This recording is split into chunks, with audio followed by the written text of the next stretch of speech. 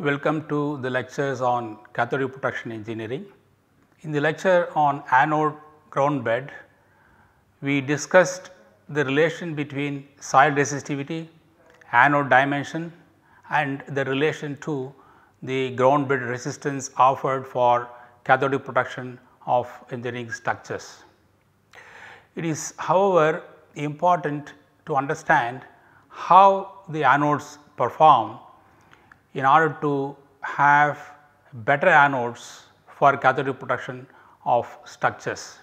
So, in this lecture we will discuss these aspects. We will start with function and requirements of anodes, then we will move on to understand how the sacrificial anodes are performing, and then we will have a very brief discussion on the impressed current anodes. To start with, the functions and the requirements of anodes. This is the diagram we saw in the last class itself. What you notice here is the anode in the cathodic protection system. The anode is very small, it is buried in the soil and the current leaves the anode and goes through the electrolyte and then enters the cathode. We have two types of anodes available for cathodic protection of engineering structures. They are the impressed current cathodic protection anodes and the sacrificial anodes. In both these anodes, the main function is to effectively pass a current in the ground and the medium. That is the main function of this anode. However, when you talk about the sacrificial anode, it has to do additional function. One is it has to provide a driving force to pass a current between the anode and the cathode, that is given by the potential of the sacrificial anodes, and then it also has to give the current that is given in terms of the anode capacity. Whereas, in the case of impressed current cathodic protection system, the rectifier provides the driving force, the rectifier provides the current.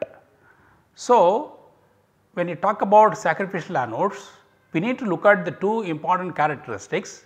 These characteristics are driving force available for the cathodic protection of the structures and how much is the current capacity these anodes would give, so that we can design a particular life required for the structures.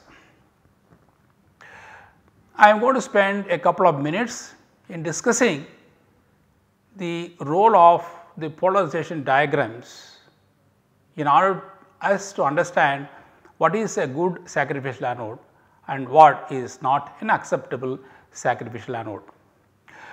This is a famous Evans diagram. We all know the potential versus log I current.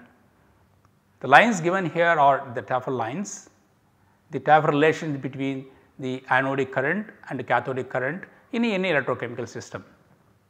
Now, I would like to point out here that this particular Tafel line that is represented here, which is m giving rise to m n plus n electron, is the anodic Tafel line, how it varies with respect to the polarization. On the same metal, of course, there is a reduction reaction occurring, that is probably here in H plus combining with the electrons giving rise to NH2 plus 2 actually. Okay. And you can also have other cathodic reactions. The other cathodic reactions are like the oxygen reduction reaction or reduction of water that can occur when the metal corrodes. So, when you have a cathodic reaction represented by these kinetics and the anodic reaction represented by these kinetics, you have a corrosion potential established by the metal and then the corresponding corrosion current density. Now, the metal that has to be protected cathodically, the potential of this metal, that is corrosion potential, has to be suppressed towards a more negative direction here. How is it possible? It is possible by connecting this structure to a sacrificial anode. Now, let us look at the 4 different characteristics of the anodes. Okay. Now, in these 4 different characteristics, we have taken 2 different anodes of differing corrosion potentials. That is, with these anodes are buried in the soil or buried in the electrolyte, they establish a potential called the corrosion potential, we call ECAR here. Now, the characteristics of the anodic dissolution of these anodes are given here. What you notice here, the anode 1, when you raise the potential, it polarizes steeply. That means, the taper slope is higher in this case. The same anode, when you increase the potential, it polarizes at a much lower rate actually. That means, with increase in potential, it delivers more current as compared to the anode 1 here. You also can have another anode of lower corrosion potentials, you can see here, wherein you can establish a higher polarization as represented by the line here, anode 3 here, or you can also have a lower polarization that is seen here. Okay. So, depending upon how it polarizes, the net potential is changing. Now, as you notice here that the anode 1, when galvanically coupled with this metal here, it establishes a corrosion potential, I mean galvanic potential somewhere here. There is small drop in the corrosion potentials, and as a consequence the reduction in corrosion rate is less significant. But for the same ECAR, if you take this anode 2 here, the corresponding intersection point you notice by this line here leaves a galvanic potential of given over here.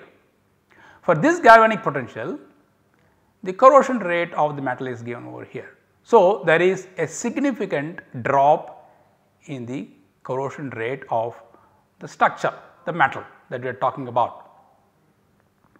But take this case of the second anode, the other anode for example, having same ECAR, but whose polarization is quite fast, quite steep, but it establishes a galvanic potential slightly higher than the anode 2. That means, it is able to protect the steel structure at a much lower capacity as compared to that anode which is having a low ECAR itself. So, ECAR is one factor, but what is more important is how the polarization really occurs. I mean the anodic polarization really occurs. Coming to this anode 4, it has got a lower potentials and it is less polarized, and so it gives you much lower galvanic potentials. As a consequence, the metal is protected much better as compared to anode 1, 2 and 3. So, in summary, we can classify the sacrificial anodes as the one having high galvanic potentials, what is seen here, and high polarization. You can also have high galvanic potentials, but lower polarization. You can also have low galvanic potentials and high polarization, and you can have low galvanic potentials and high polarizations. So, the efficacy of the anode depends upon both the galvanic potentials and as well as the polarizations. So, if you have, I am sorry, this should be lower polarization, no? Anode should be of lower polarization. I just want to make a correction here, this should be low polarization.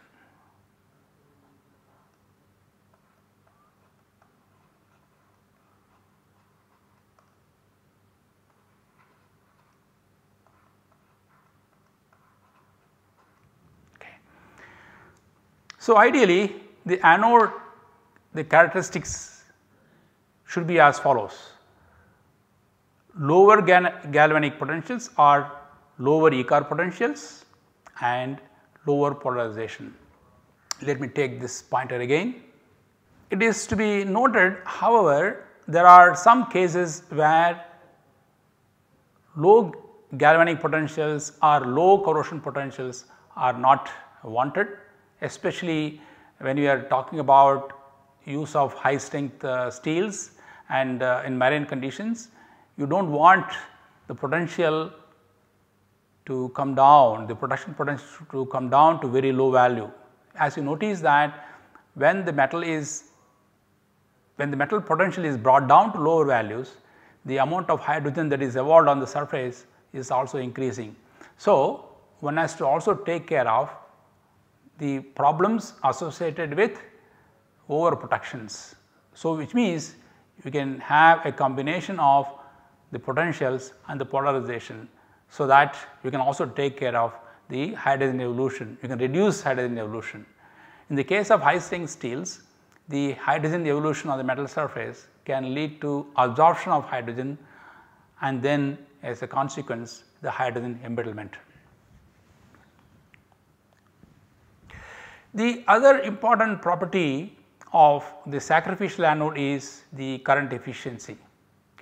The current efficiency is given in terms of the amount of current that is available for protection of the structures. So, when the metal dissolves, the electrons are liberated and these electrons travel through the circuit to the structures, and these electrons are used to bring down the potentials. But it is possible that a part of these electrons are used to liberate hydrogen, or it is possible that a chunk of anode drops from the surface. As a consequence, there is a loss in current efficiency. The current efficiency is given by this equation. The percentage current efficiency is equal to the actual current upon the theoretical current multiplied by 100. So, this talks about how effectively the anode is used in protecting structures against cathodic protection. Let me move on to the next important requirements or the characteristics of sacrificial anodes, that is the anode current capacity. The amount of current, let us say amperes, given over a time period, that is the coulombs of current that a given weight of metal can offer to protect the structures. So, this is given by a term which is called as pound per ampere year or kilogram per ampere year. So, what does it means? It means how much weight of metal is required if one has to pass 1 ampere of current for 1 year. So, this is one of the parameters used to calculate life of the anodes. We will see that later how this can be used to calculate the selection of anodes for sacrificial cathodic protection system. Now, this parameter kg per ampere year can be calculated if you just follow simply the Faraday's relationship actually.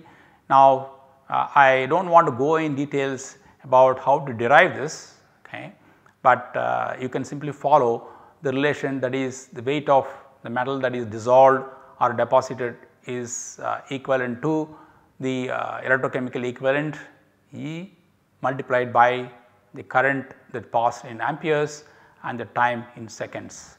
So, it is possible for you to calculate using this equation what is the consumption rate of a metal, and so that is can be calculated much easier.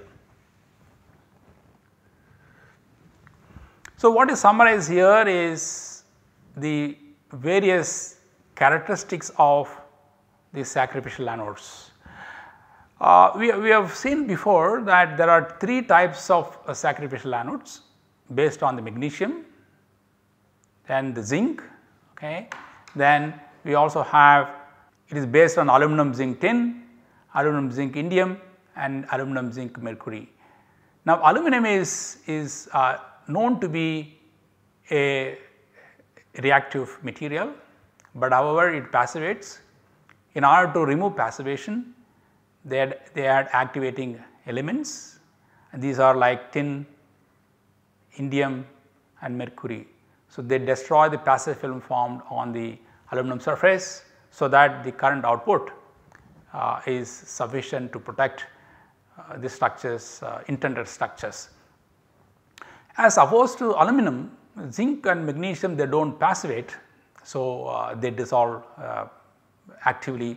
So the alloying elements are not added for depassivation of aluminum and magnesium.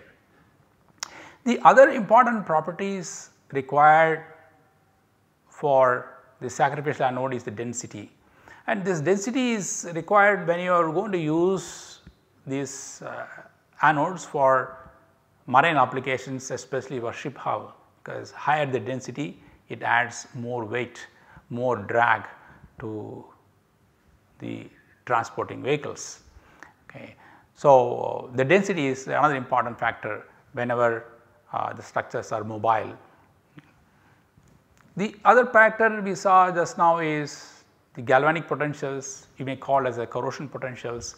You can see that zinc and aluminum, the potentials are very much similar, but however magnesium has a very high negative potentials. So the driving force offered by the magnesium is significantly higher as compared to the driving force offered by zinc and as well as aluminum alloys. The other important factor in sacrificial anodes, and especially with respect to aluminum alloy sacrificial anodes, is that aluminum alloy sacrificial anodes can be used only for seawater applications, and in other environments they start passivating, and so it does not provide the sacrificial action at all. The current efficiency of these aluminum alloys and magnesium alloys are given here. I am sorry, it is what is not given here. The aluminum, zinc, mercury alloys have a current efficiency close to about 90-95, and indium could be in the range of about 80-85, and aluminum zinc tin is having lower current efficiency. That is very much reflected in the energy capacity, that is given in terms of ampere hour per kg. Here the current capacity, the energy capacity is given is inverse of the consumption rate, that is how many ampere hour 1 kg of this particular sacrificial anode can provide to protect the structures. The energy capacity and consumption rate are inversely related to each other. Okay. Now one more point that one likes to note is that how much current these anodes can give, that is how many milliamperes of the current per unit area of the anodes is available to protect the cathodic structures. It depends on the soil resistivity. In highly resistant soils, the anodes dissolution tendency is reduced, and so the deliverable current is reduced as the soil resistance is increasing. And there are various methods to evaluate the performance of these anodes. For aluminum, I have given here the electrochemical test RP B401 is a test method employed to qualify aluminum anodes. The other factor that also comes into picture is in terms of the cost of these alloys. The magnesium is the most expensive, there comes then the zinc, and then aluminum is the least expensive among all this. But notably, even though aluminum is least expensive, the energy capacity of aluminum is much higher compared to magnesium and zinc. So that is why aluminum is a more preferred sacrificial anode for marine applications. So, we talked about the characteristics of these anodes. In actual applications, these anodes are designed in terms of multiples of ampere actually, you know. So, that means the weight of these anodes would depend upon the density of these anodes. Zinc is in terms of multiples of 30 pounds, magnesium is in terms of 17 or 22 pounds, because these are all made easy to calculate the life of these anodes. And these anodes are also available in different shapes, so that you know, it can be fixed to the structures. It can be flush mounted, it can be bracelet kind of anodes, and it can be done. The other important factor that you will see later is the purity of the metal affects the current efficiency. These anodes, the inserts are like steel or galvanized steels are used as inserts, which makes the electrical contact between the cable and the sacrificial anode. And when doing so, one should ensure that no stresses, holes and cracks are formed in these inserts. It can be insulated, these inserts can be insulated. Actually, in fact, even if you do not insert, actually even if you do not insulate, these inserts are going to be protected from corrosion by the galvanic action of the sacrificial anodes. The important point with respect to sacrificial anodes is the calculation of sizing of anodes for given applications. What should be the dimensions of the anodes, how many number of anodes to be chosen, and how long these anodes will serve in protecting the structures, and require some calculations. There will be supplementary lectures, and we will be looking at that in details.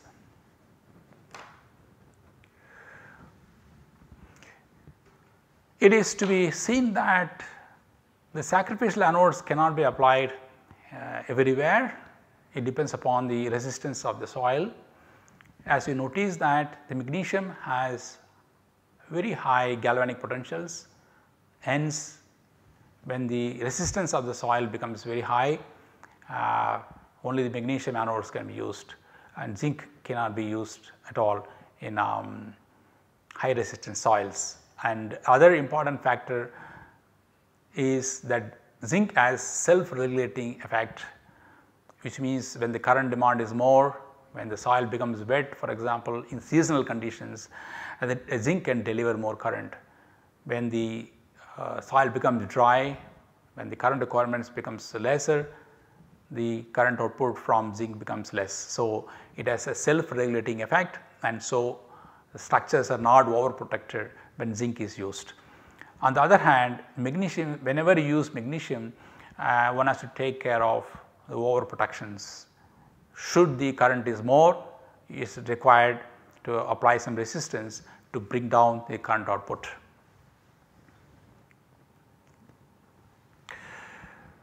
Let us spend a few minutes on the impressed current anodes. The impressed current anodes are of two types. One is a consumable anode, other one is a permanent anode. The consumable anodes generally used are like steel scraps, it does not cost much actually. Okay. But when you say consumable anodes, it does not mean that the dissolution of the anodes or the steel scraps, the main function is not to provide current. There will be still a rectifier, still the current is being passed, and the dissolution of these anodes are unwarranted and is not a requirement at all. Okay. But however, because of higher voltage applied, these anodes they dissolve actually, and these are generally used in pure water and seawater conditions. These anodes are used. As compared to the consumable anodes, the permanent anodes are used predominantly. When you talk about permanent anodes, it does not really mean, we will see later, that these anodes are stable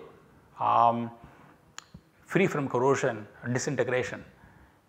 There is a certain amount of disintegration of these anodes with respect to time, and so the permanent anodes here refers to a much longer life, and it is contrasted with the steel scraps, the consumable anodes, which have really very finite life. It is supposed to be replaced very frequently. In the permanent anodes, there are different types I have listed here. I do not need to go through all of them in detail here, and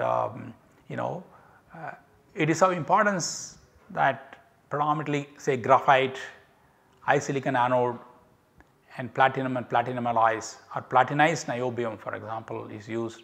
Metal oxides, that is titanium insoluble oxides, and lead oxide anodes are used, and carbon fiber anodes are used, and these are all the permanent anodes.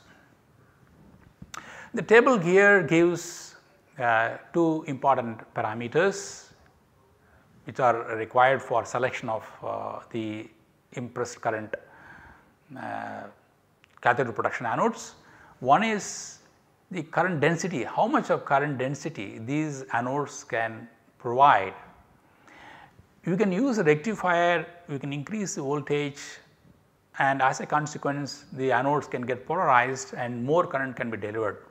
However, by raising the voltage, the anodes are not going to give a corresponding increase in current because they disintegrate, sometimes they start passivating.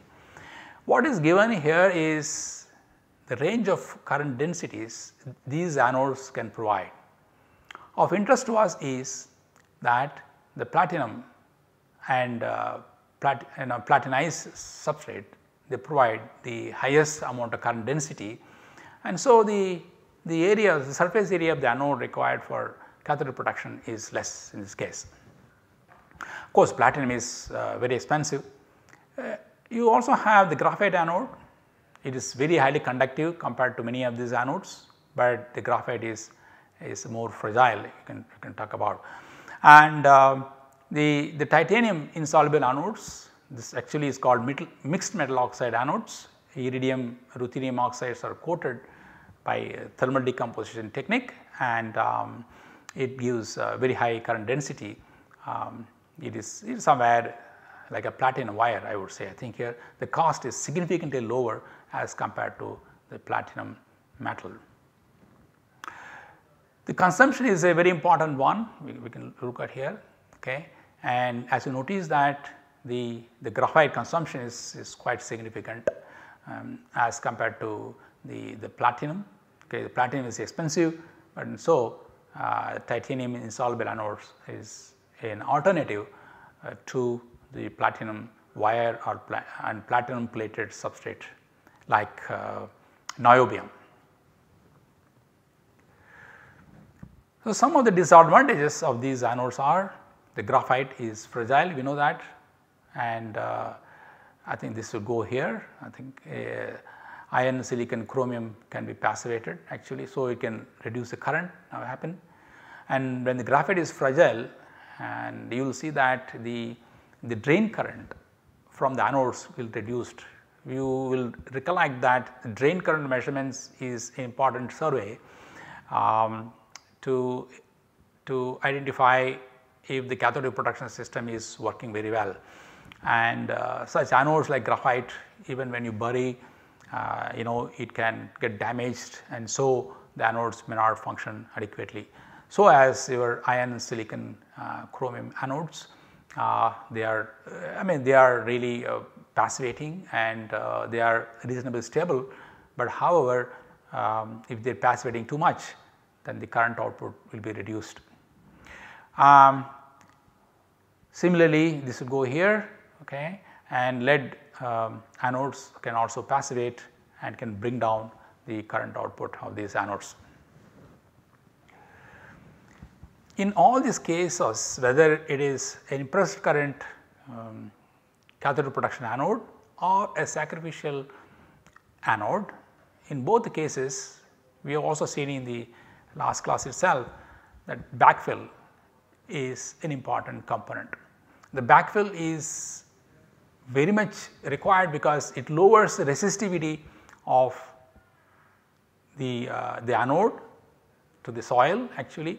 In fact, it also increases the effective anode size when you are calculating the resistance offered by an anode at a ground bed for example, and you take the dimension of the backfill, you do not take the dimension of the anode. So, backfill is a very important aspect of these sacrificial and impressed current anodes. The backfill of course is not a requirement when you talk about seawater applications where the seawater is very highly conducting. We talk about backfill only in the case of soils and where these structures are buried in the earth. The difference between the sacrificial anode and the impressed current anode also stems from one fact, that the cables that connects the anode on the pipeline, they behave differently. In the case of sacrificial anode, the potential between the pipeline or between the earth on this cable is always negative. Whereas, in the case of impressed current anode cathode protection system, this cable, the potential between this cable on the earth is always positive, and so it is tend to corrode. In fact, the current density, if you look at here, is significantly higher on these cables, and so it has to be electrically insulated, and if it is not insulated, then it's quite fast that these cables get snapped and the current is not going to be flowing through these anodes.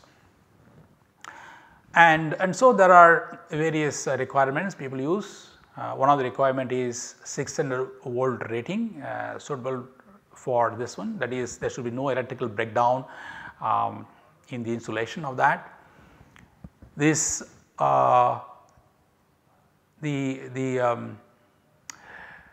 the insulating cable also should be resistant towards corrosion and degradation actually, right.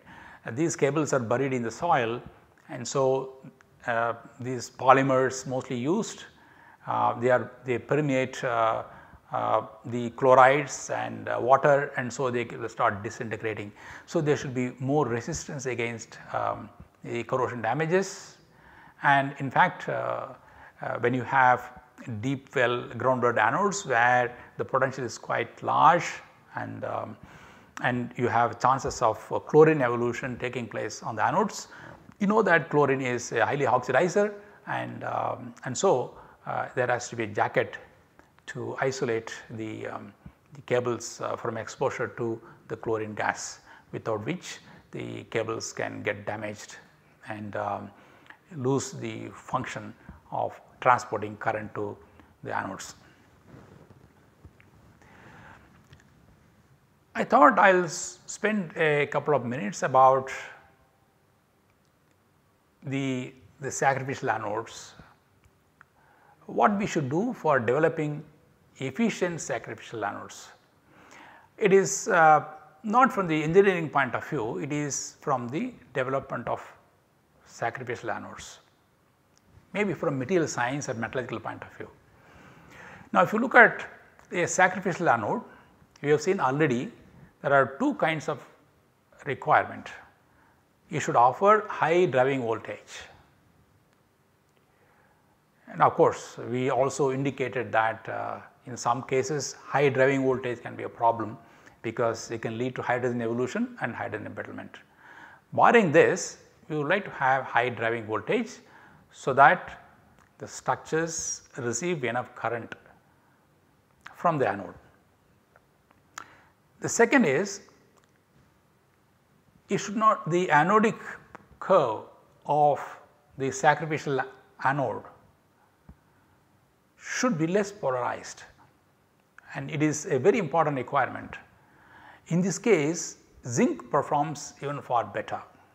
The zinc does not anodically polarize. In fact, if you look at the marine structures, especially the ship hulls, zinc is used as a reference electrode because zinc least polarizes anodically. That means, when you are going to measure the potential of the hull with respect to zinc electrode, zinc electrode, and which is relatively having a negative potentials, the potential of the zinc electrode does not change during the measurement, basically because it polarizes much less as compared to the other sacrificial anodes. The other important parameter in deciding selection of a sacrificial anode is the current efficiency. We would like to see that the current efficiency equals is theoretical current efficiency. So, how do you achieve this? This is achieved by various alloying elements, and one of the important aspect is the passivation of these anodes. We do not allow the passivation of these anodes. Passivation increases the polarization. So, those elements which encourage passivation, which encourages less dissolution of the anodic reaction, should be avoided from alloying. The other factor is there are certain elements which are added to this alloy, they become source for hydrogen evolution. The metal, when dissolves, the electrons are released and these electrons travel to the structures and it reduces the potential of the structure. However, the electrons so released on the metal surface can get consumed if another cathodic reaction can occur. This reaction can be H plus ions present in the water can combine with this and can form hydrogen here. So, when you add some alloying elements, it can form some noble phases, and these noble phases are the preferential sites for hydrogen evolution reaction to bring down the current efficiency of these anodes. I have just listed here some examples. In the case of magnesium, copper, nickel and iron should be kept should be lower than 0.0038%. For aluminum and zinc, the most detrimental element is iron, that should be reduced. There are also some elements which are beneficial, which I have listed here. For zinc, it is aluminum and silicon, and of course, aluminum and silicon to be added together, or aluminum can be added alone, they have same effect. And in the case of magnesium, aluminum and zinc are also beneficial. The other factor which we have seen in our own laboratory is that when the sacrificial anode dissolves, the attack occurs along the grain boundaries, the grains fall, and so there is loss in metal. As a consequence, the current efficiency decreases. This is called as intergranular corrosion. It can happen in zinc alloys and it can happen in magnesium, it can also happen in aluminum. So, there are certain impurities which go to the grain boundaries and then promote this reaction. So, it should be suppressed in order to reduce the loss in current efficiency. So, the control of impurities in the alloys are the key to reduce the current loss, to increase the current efficiency. There are also anodes required wherein it resists the fouling, especially in seawater applications that can be fouling. There can be organic matters, the living organisms can get deposited on the surfaces. So, the elements like copper, arsenic, antimony and lead, when they are added to this the sacrificial anodes, maybe zinc or aluminum for example, they bring down the fouling on the anodes. So, before we end the lecture, we can summarize what we have discussed so far. We have to remember that there is a difference between sacrificial anode and impressed current anode in terms of their functions. The sacrificial anodes, its function is to provide the current, to also provide the driving force, whereas the impressed current anodes, they act as only electrical conductor. The driving potential and the current they are derived from the rectifiers. When you come to sacrificial anode, the following are important the characteristics. You should worry about polarization. The anodic polarization of the sacrificial anode should be lower. The corrosion potential should be as negative as possible, and it should offer high current capacity, so that the life of this anode per unit weight is quite higher. We also seen how the metallurgical variables control the above properties of corrosion potential, polarization and current capacity. When you come to impressed current anode system, the current output, which means how much current per unit area the electrode delivers, is an important parameter. The other parameter is that the stability of these anodes against dissolution. Lower the dissolution, the longer the life of these anodes. And because these anodes exhibit a positive potential with respect to the soil, and they require to be insulated well, without which these cables would get corroded, and so the current will not be passing through these anodes. When you come to the sacrificial anode, life estimation of the sacrificial anode is an important factor. We call sizing of the sacrificial anodes. We will discuss this in a supplementary lecture, wherein we will use that lecture to clarify the concept of polarization, the concept of resistivity measurements of anodes, and also sizing of sacrificial anodes. And with this, I would like to end my lecture, and thank you very much.